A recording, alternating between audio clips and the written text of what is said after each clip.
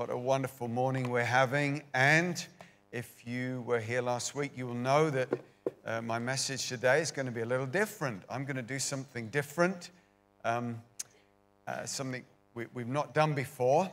And I'm hoping this is all going to work. We shall find out, won't we? But we're embarking on a theme of teaching about identity, who we are in Christ, new creation realities, sonship. But all of those things have a beginning. And today, I want to talk about creation.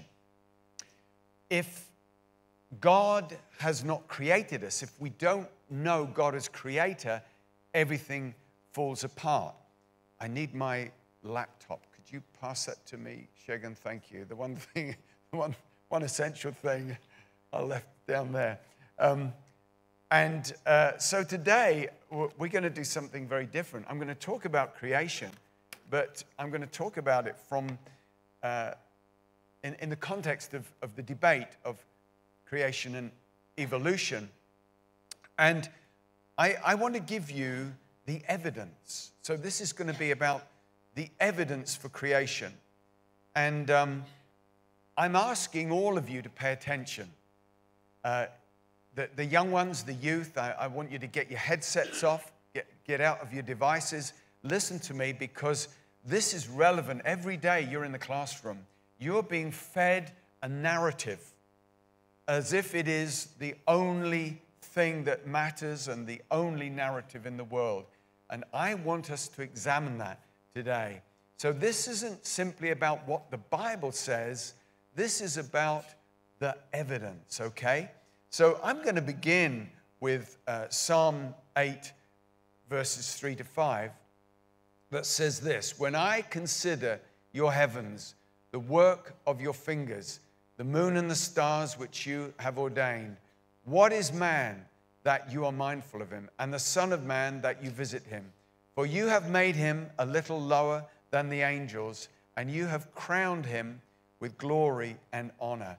So parents, I'm just going to break off now. Parents, if we could have a look and ask the youth and anyone who's around, just take the headsets off, come off the devices, okay? And listen to me and pay attention. That would be great. So I've got a presentation. I'm encouraging you to watch this again. I'm encouraging you to share the link, and who knows where this will go? Let's see. All right? So I want to speak to you today about creation and evolution, specifically why I'm a creationist and not an evolutionist. Why is this important? Because neo-Darwinian evolution is the linchpin of the whole worldview. It's the foundation for secular humanism.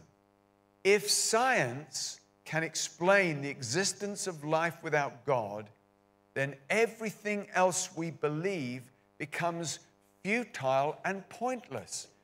You may respect people for having a faith or having their version of the truth or their religion, but underneath that, if you think and you know that we are not here because of a creative hand, we're here because of evolution, then all of those things ultimately don't matter, and we can just build a world on a foundation of evolution rather than creation. Christianity would be exposed as a myth, and everyone can make up the rules as they please. And that is what they're doing. And that is why our culture defends evolution so passionately, because the alternative is too scary. The other option, it just doesn't bear thinking about. Now, the reason I do not believe in evolution is not simply faith and revelation, but evidence. Having examined the evidence, I conclude it is lacking. Now, I appreciate that's a bold statement to make, because we trust the experts. And we trust the experts and what they propose as the evidence for evolution. And what they say with incredible knowledge and intelligence. These people are educated, they're clever, they're brilliant minds, far more cleverer than what I is. But the question is this: has science disproved the existence of God? No. The problem, firstly, is the definition of science itself. 200, 300 years ago, science was the investigation of natural things. But it evolved itself, the definition of science evolved to be the investigation of natural things by natural means only. In other words, the study of science precluded any other option than natural explanations for natural things. Science itself ceased to be an open investigation into the explanation of the natural world and instead became adherence to a particular world view. Anyone who in the least bit questions the secular evolutionary dogma is judged to be unscientific. They are science deniers. Faced with a constant barrage of supposed evidence for evolution from the secular scientific community, the majority of people don't feel adequate. They feel intimidated to argue or dispute what they hear. When questioned, they will say, I leave it to the experts. But the experts are not neutral. They have an agenda. They have a preset world view into which they fit the bits and pieces of their evidence and their narrative. They are not neutral. They are hostile to the possibility of a created universe. In the face of that intimidation, some believers have tried to accommodate evolution alongside creation. In other words, now watch out for this. Don't get caught down that rabbit hole. In other words, evolution as the means by which God created the world. And this, sadly, has become increasingly popular in the Christian community. In my view, this is not acceptable and is simply the result of not looking closely enough at the evidence. For secular society, evolution is the alternative to believing in a creator. It's the explanation of why God doesn't exist. And you cannot use the explanation of why God doesn't exist as the explanation for why he does exist. But furthermore, there is no need to, as we shall see. But first, we have to build a little bit of a foundation here. Let's take a look at biology, and especially microbiology and the construction of the cell.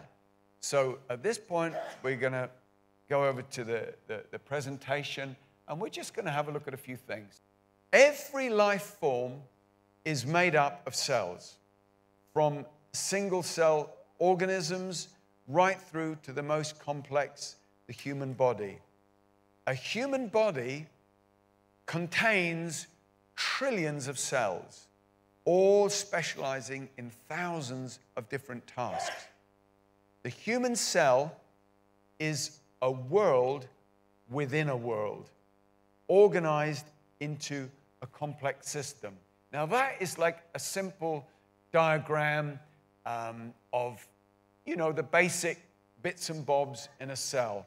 The reality is much more different. Here is a representation of a portion of a cell. It is a universe in itself.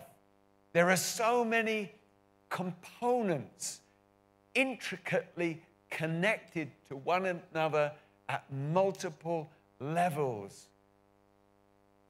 It's a dazzling world within a world. Now, we're probably familiar with the human genome, the double helix molecule. This consists of a sugar phosphate backbone with these cross members. They're called nucleotide bases, consisting of 4 sugar molecules that go under the references A, C, G, and T. Now, they are the letters of the DNA alphabet and form a language. The actual sugar molecules are adenine, cytosine, guanine, and thymine, A, C, G, and T. Now, every one of those cross members is made of pairs of these 4 molecules. I'm giving you a simplified explanation here. There are 3.2 billion, I said billion, not million, 3.2 billion nucleotide pairs in the human DNA molecule. Think about that. That DNA molecule wrapped up in every single cell of your body is 3.2 billion members long. What is the DNA molecule? It is a book. It's an instruction manual written in a genetic language describing every detail of your being, right down to the color of your eyes, the pigmentation of your skin, whether your hair is straight or curly. Everything about you is specified in detail in your DNA molecule. And each of the trillions of cells in your body contains a copy of the same set of instructions. Amazing, isn't it? Now, computer language has 2 letters, binary language of computers. The English language has 26 letters. DNA language has 4, A, C, T, G. But it is an alphabet nonetheless. And these letters are arranged with precision to determine every detail about you. Now, I just want to say in passing, there is no explanation for the existence of language apart from intelligence. When you see a script like an ancient Egyptian hieroglyphic, or when they discovered the Rosetta Stone, or when you come across a book in another tongue, you know that that's not random shapes. You know that that is a functionally specific arrangement of alphabetical letters that have meaning. That is exactly the same with your DNA molecule. 4 letters arranged precisely as an instruction manual for everything in your body. Now, the functioning parts of the cell are proteins. In fact, the cell is a protein factory. Proteins are molecules that fulfill many different tasks within the cell.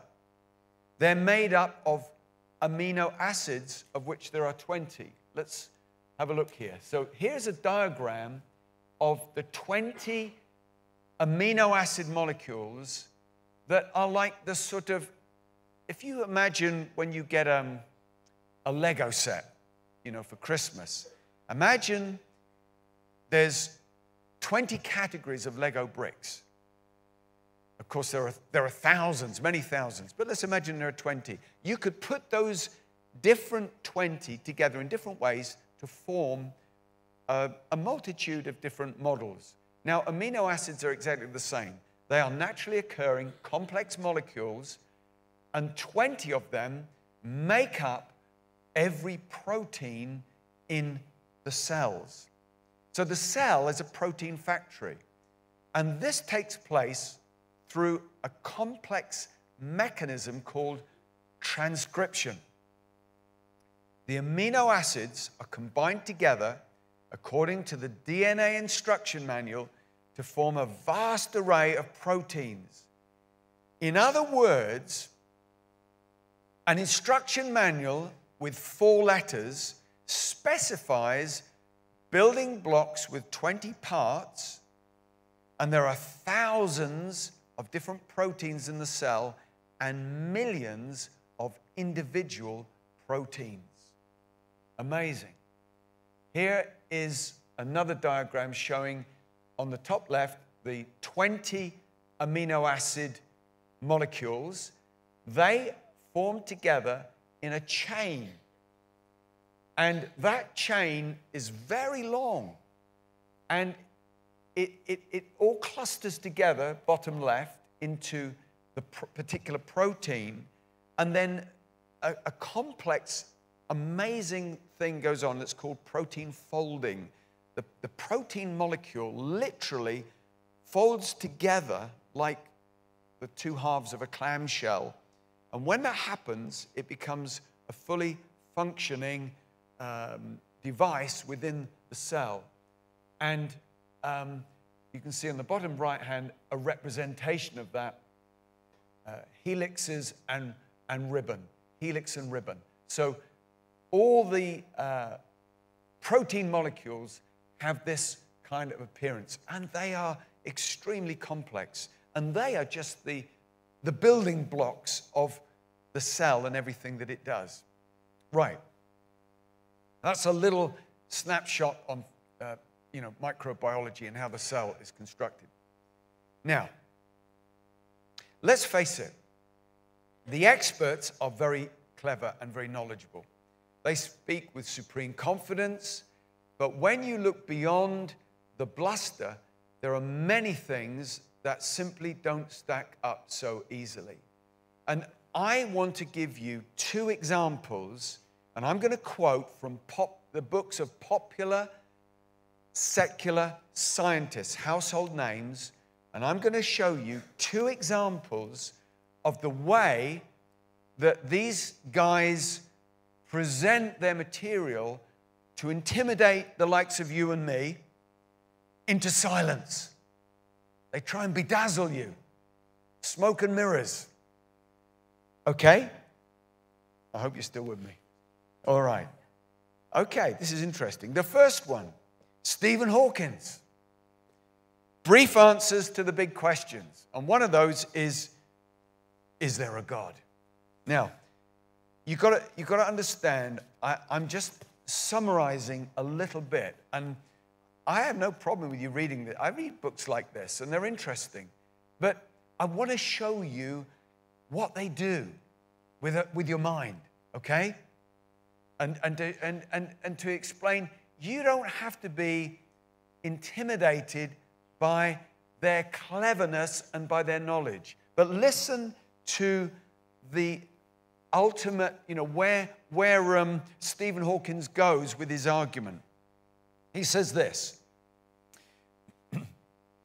just as with modern day black holes floating around in space, the laws of nature dictate something quite extraordinary. They tell us that here too, time itself must come to a stop, because a black hole has so much gravity, it brings it sucks everything into itself.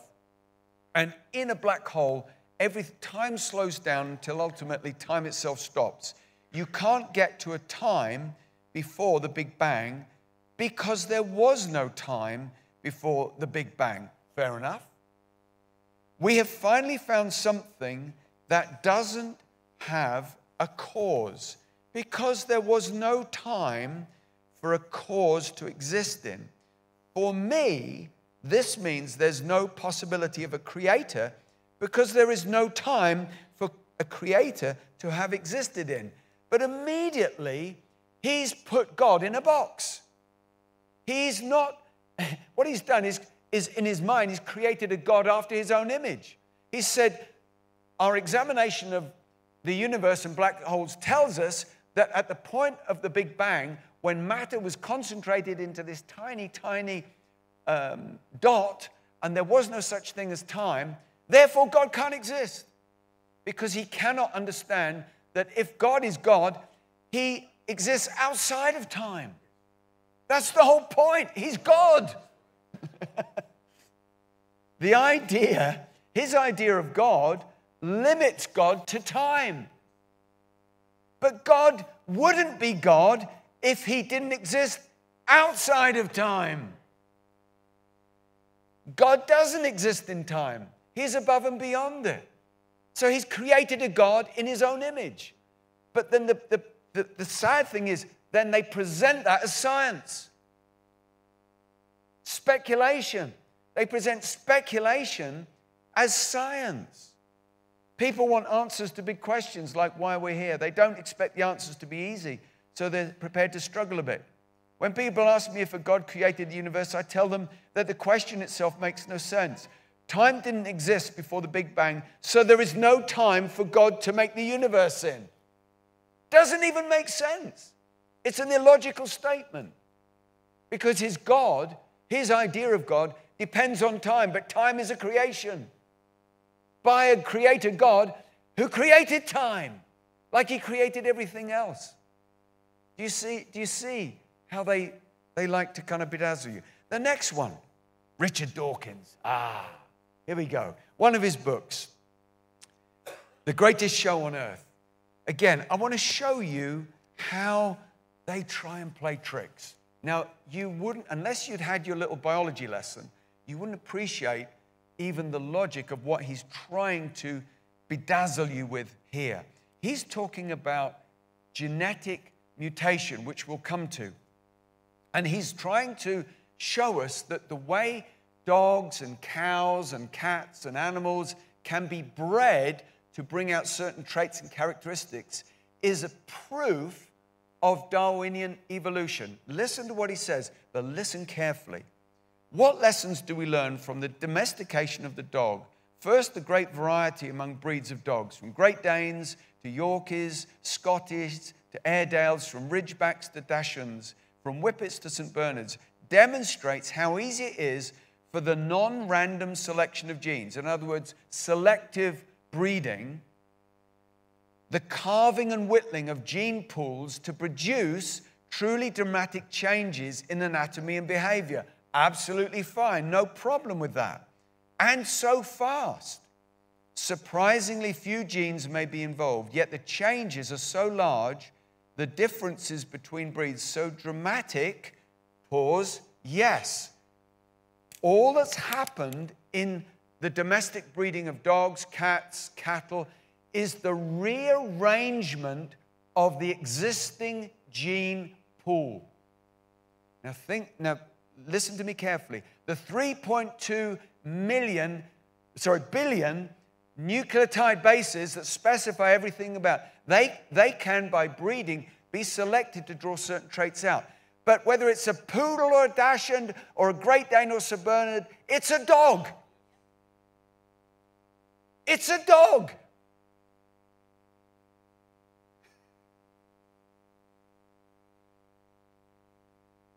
A dog is a dog, and a cat is a cat. But now notice the trick that Richard Dawkins plays, the sleight of hand, mid-sentence. Oh my gosh, here we go. A dash. The difference between breeds so dramatic that you might expect their evolution to take millions of years instead of just a matter of centuries.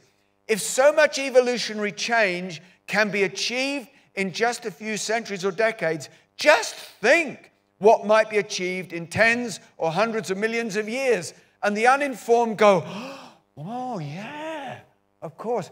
But my friend, to evolve from a dog to a whale or a rhinoceros or a buffalo is a different species, and that requires the addition of genetic material. Not the rearrangement of the Scrabble letters in the bag. You've got to find new genetic material to create a new species. That is the complete difference. That's the lie that he's stitched that in one sentence. And this is so disingenuous because he knows what he's done. It's simply no comparison, breeding out characteristics in a dog to creating a new species, which requires masses and masses of new genetic material. And it comes down to the basic question that you have to ask the scientists is, where did the information come from? Where did it come from?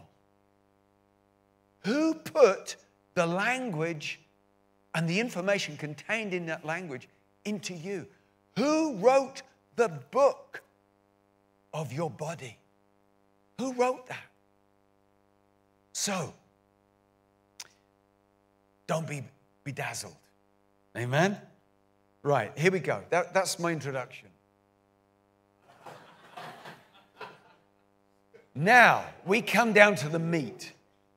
I am going to give you 4. Only 4. I'm going to be kind on the evolutionists. I'm only going to give you 4 out of many reasons that we could present why the evidence is for creation, intelligent design rather than random evolution.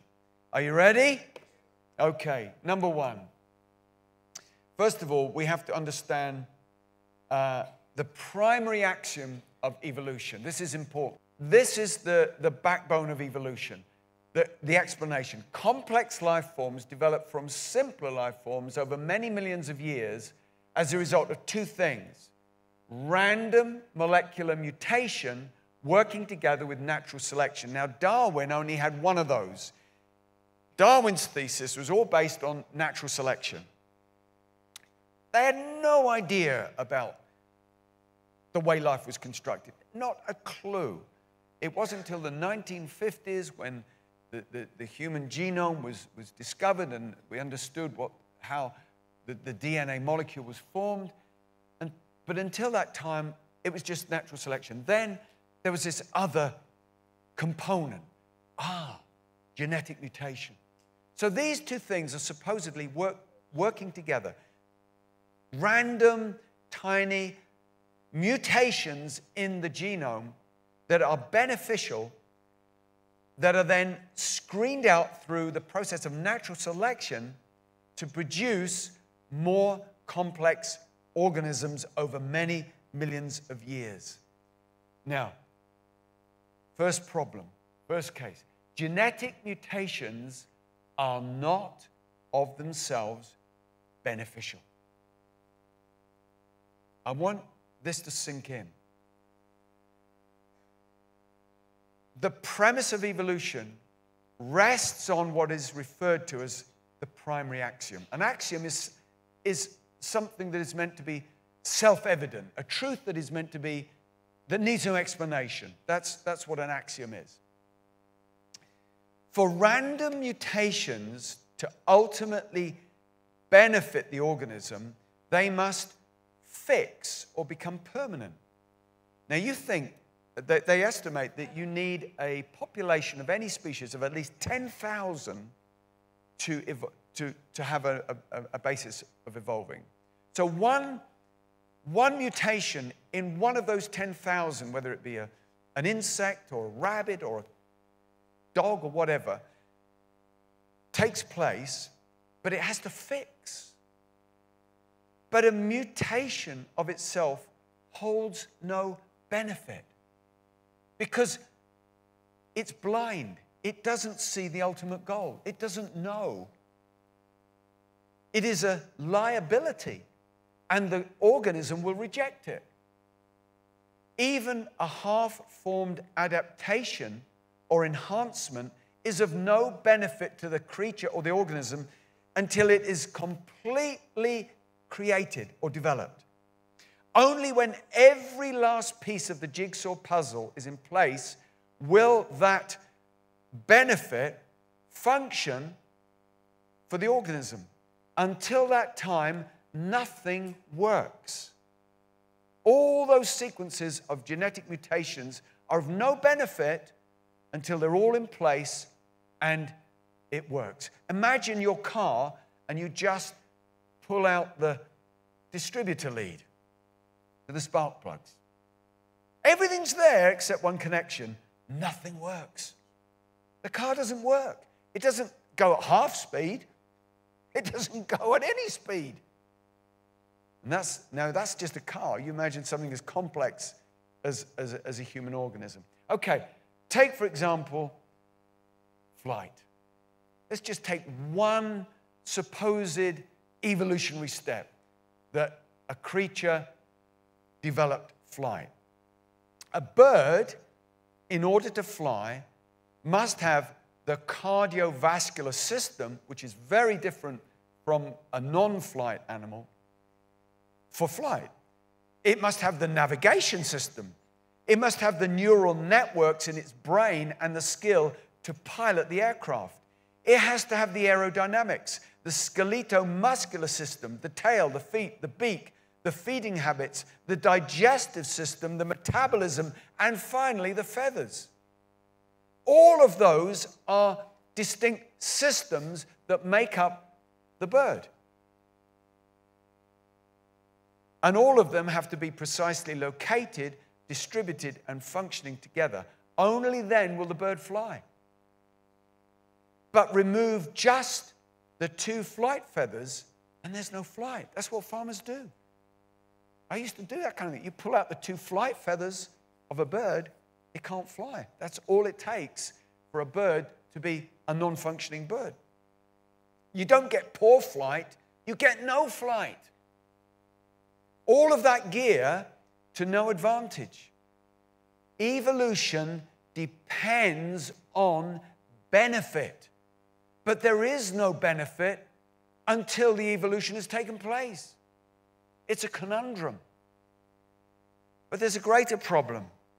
To evolve an adaptation like flight, not only must there be a gazillion genetic mutations, each and every one must fix permanently and be replicated across the species and be retained through reproduction, generation after generation, until finally the structure is complete and flight is possible across the representation of that species. The problem is not millions of years. Millions of years isn't enough. Evolutionists like to use examples like the deliberate selection of characteristics through breeding to illustrate how creatures might evolve naturally to adapt to their environment, like dogs or cows. Let's look at this. Here's an anglerfish. Gorgeous creature. You can see why God hid them so far below the surface of the water. You know? I mean, if you're swimming off the beach and you meet one of them, we're afraid of sharks. I mean, imagine encountering one of these wonderful things. But okay, the tiny glowing, it's called an esker. That amazing thing on top of its head. Tiny glowing bacteria called photobacterium take up residence in the anglerfish's esker, a highly variable structure at the end of its fishing rod. In exchange, the bacteria gains protection and nutrients as the fish swims along. It's an example of what's called symbiosis, two things working together for their own benefit. It's an arrangement. How does such a contraption evolve? It won't function unless it's complete. Can you imagine? Well, what use to the anglerfish is a proboscis that goes halfway up its head with nothing on the end of it? There's no benefit. Or 3/4, or the whole thing without the photobacterium. Who does the anglerfish whistle to the photobacterium and say, hey, let's cut a deal. You sit on the end of this thing on the top of my head. I'll look after you. You light up my little rod, and then I can go fishing, and we're okay. Sounds like a good deal. Come on, let's do it. How does the weaver bird build its nest? There's another example. These are extraordinary. With its beak, and there are many, many varieties of them. This one, they literally create the structure, and then they climb up through the bottom of it. How does the trapdoor spider function? Who taught it to build a little hole and then to mold a little trapdoor, sit in there, wait for its lunch to walk by, and then spring out and bring it back inside?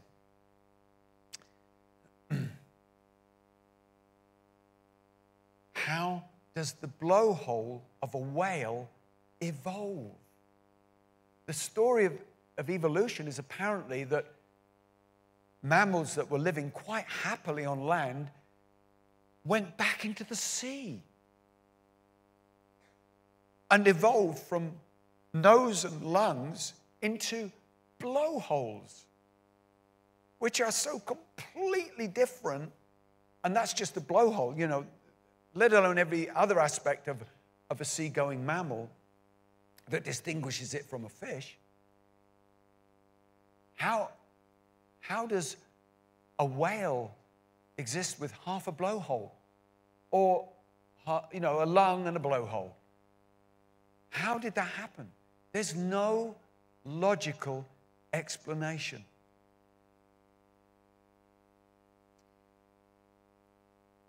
How does an egg evolve?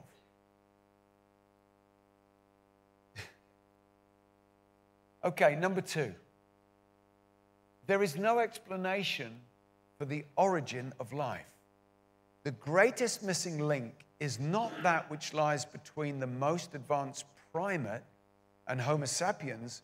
No, it's that which lies between the most complex, naturally occurring molecule and the simplest life form, a single-cell microbe.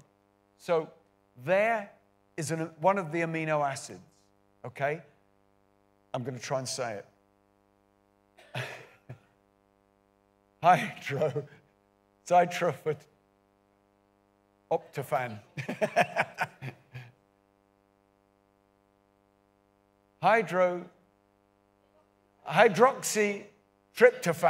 Hydroxytryptophan. Got there. Okay, thank you. Hydroxytryptophan.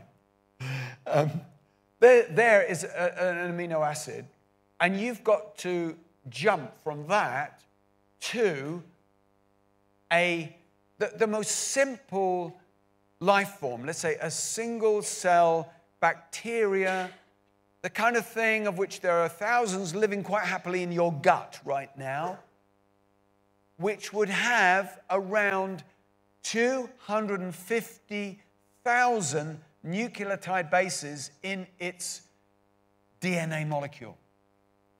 Now that's the simplest life form. A quarter of a million, a book, an instruction manual with 250,000 letters in it. And there are so many problems with this. The cell is not a cell unless it has a cell wall or cell membrane. The cell cannot function as a cell unless it has integrity. You can't have the bits and pieces within the cell operating and evolving the membrane. If the membrane exists, the cell will function.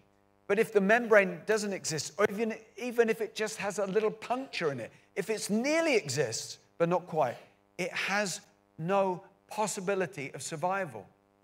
The ingredients of the cell, without the cell membrane, would cause contamination, dilution, and destruction. To give you a very, very crude example or analogy, imagine cooking without a saucepan. The cell membrane is like the saucepan or the mixing bowl in the kitchen. Have you tried cooking a stew on the surface of your hob? It's impossible. And that's just carrots and leeks and potatoes and gravy. You have to have containment to have function. And this is the problem. And I'm serious when I say it. There is no explanation for the origin of life. Molecules are formed from atoms. At its most basic level, cell proteins are built from amino acid molecules, and these are among the most complex, naturally occurring molecule substances. We could say amino acids are the bricks from which protein house is constructed. The leap from the most complex inorganic molecules to the simplest single-cell organism is a chasm too wide to cross. Scientists have no explanation for this leap of life. As someone has rightly put it, the problem is not to explain the survival of the fittest, but the arrival of the fittest. I wish I had time to go into this more. There are some great material that describes this. Okay, number 3, genetic entropy. What is entropy? Entropy is the natural breakdown of any material, anything, not just organic material, but you go and visit the ruins of a castle. What you're seeing is an example of entropy. Over time, things don't get more complex, they break down. At our home, we have a recycling compost bin. That's an example of entropy. I put the materials in there. After 6 months, I've got a sludge that I feed the garden with. Entropy, all of the breakdown. I don't lift the lid off and find, to my amazement, a new species has developed in my soup. I find the colors have gone to a murky gray. The solids have mashed down to a murky sort of soup. Entropy, that's the problem. Let me describe this to you. Evolutionary theory states that complex organisms evolved from simpler organisms through a process of genetic mutation, natural selection. However, the evidence is to the contrary. The human genome is not evolving into something more complex, but breaking down. The problem we actually have is non-beneficial mutations, deleterious mutations. These have an immediate detrimental effect on the organism.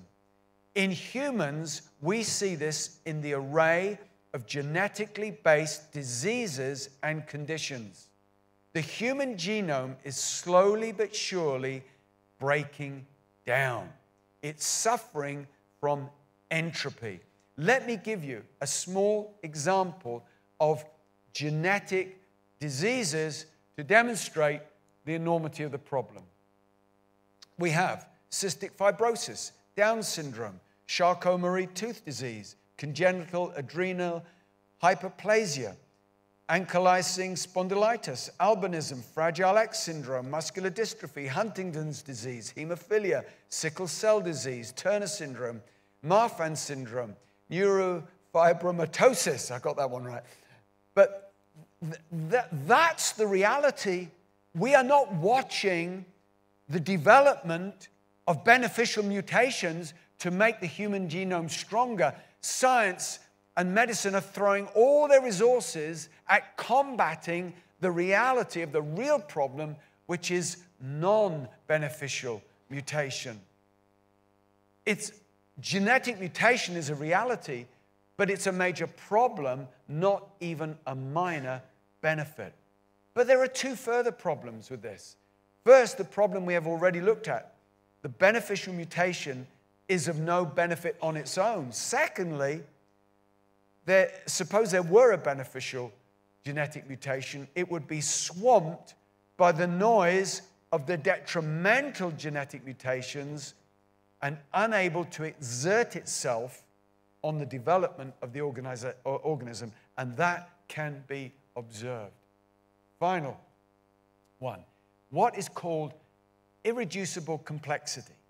irreducible complexity is the observation that every individual component of an organism is part of a complex system, and there are many complex systems making up the whole.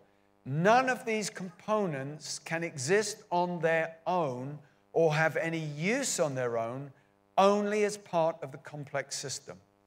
Furthermore, that system only works when every component is present and fit for purpose. To evolve into the architecture would be impossible. Let's take the human eye or the human visual system as an example. Just remove me off the screen. Now, it's difficult to see this diagram, but this is the architecture of the visual human system. You have the complete visual system consisting of the eye, the optic nerve system, the visual processing system, the eye management system, and the tear system. All of those are subsystems. Each one of those has further subsystems, but we're going to follow just one trail, okay, right down to one particular set of amino acids. We're going to take the eye, then we're going to take the retina. The retina, you can see, consists of all those different subsystems, and then we're going to take the retinal layer, which breaks down into the rod and the cone cells. Let's take the rod cells. That breaks down into the outer segment, into the membrane discs, and finally, we get right down into the architecture to a complex protein called rhodopsin. And rhodopsin is the visual pigment molecule found in the rod photoreceptor cells of the retina. It's amazing. It is what converts light into chemical energy, or part of the system that makes our brain understand what light is, because light has to be translated into something that our brain can interpret and comprehend. And rhodopsin is the first stage in that process. It's responsible for converting photons into chemical signals that stimulate biological processes in the nervous systems of humans and other vertebrate animals, allowing us to sense light. Oh my gosh. Now that's just the architecture of one organ in your body, the eye. One protein, rhodopsin, and there at the bottom are the 20 amino acids that combine together to make that complex protein molecule into what it is and to make it function. Now there it is represented. There's the rhodopsin protein joined to its retinal protein sitting in the rod cell, of which there are, I don't know, gazillions of them making up the retina. And those proteins all the way along the rod and cone receptor cells of your retina, interpreting everything you're seeing. Even as you look at that image, they are busy at work, unbeknown to you, converting light into chemical signals, into neuron stimulus that goes to your brain and says, oh, I'm looking at a screen. It's amazing, isn't it? Absolutely amazing. And there is the rhodopsin sitting in the rod and cone retina protein cells. Wow. I have given you a little bit of an oversight, an overview of how you and I are made. Some of the facts and realities I want to recommend to you for further reading, and I'm happy for anybody to speak to me. Here's a great book to start with. Douglas Axe, Undeniable. Really, really good book. Great introduction, and he references lots of others. And here's a really interesting one. Dr. J.C. Sanford, who was a crop geneticist. And he looks just at the thing we looked at briefly, genetic entropy, and he goes into the whole problematic look at the evolutionary theory of genetic mutation as someone who studied and worked in that field for many years. Both of them are Christians, creationists, and scientists. And there are many, many books like that. And I encourage you to read further. Now, how are we going to finish today? Got one scripture for you. Psalm 139. Now, I know we've gone over a little bit, but it was worth it. I hope you think it was worth it. And I want to read the scripture because I want the worship team to come back up, and we're going to have a final song where we give praise to our Creator. Amen. I hope this has kind of put some meat on the bones, of what we believe. But Psalm 139, listen to this. Verse 13, you formed my inward parts. You covered me in my mother's womb. I will praise you, for I am fearfully and wonderfully made. Marvelous are your works, and that my soul knows very well. My frame was not hidden from you when I was made in secret and skillfully wrought in the lowest parts of the earth. Your eyes saw my substance being yet unformed, and in your book, the book of life, they all were written, the days fashioned for me, when as yet there were none of them. How precious are your thoughts to me, O God. How great is the sum of them. You are fearfully and wonderfully made by the hands of a loving Creator. I want you to be confident in that. Yes, ultimately, it is a question of believing it. But our belief is based on good science, intelligence, an intelligent designer, an intelligent, wonderful, mighty Creator. I want you to stand in the presence of our God and listen. The God who made you can heal you. The God who made your body knows what it needs. And as we finish, we're going to make an altar call for anybody who needs healing. You're welcome to come. We'll pray for you, and the prayer of faith will heal you. So, ministry team, please come. I'm going to hand over to the worship team. I know you have to collect your children. If you need to go, we release you. But if you can stay for prayer and just to give praise to God, our Creator, then you're welcome to do that. Hallelujah. Thank you, worship team. And you're welcome to come, and we will pray for you if you need healing. Amen. Thank you for watching. Subscribe to our YouTube channel for more ministry from LifeSpring.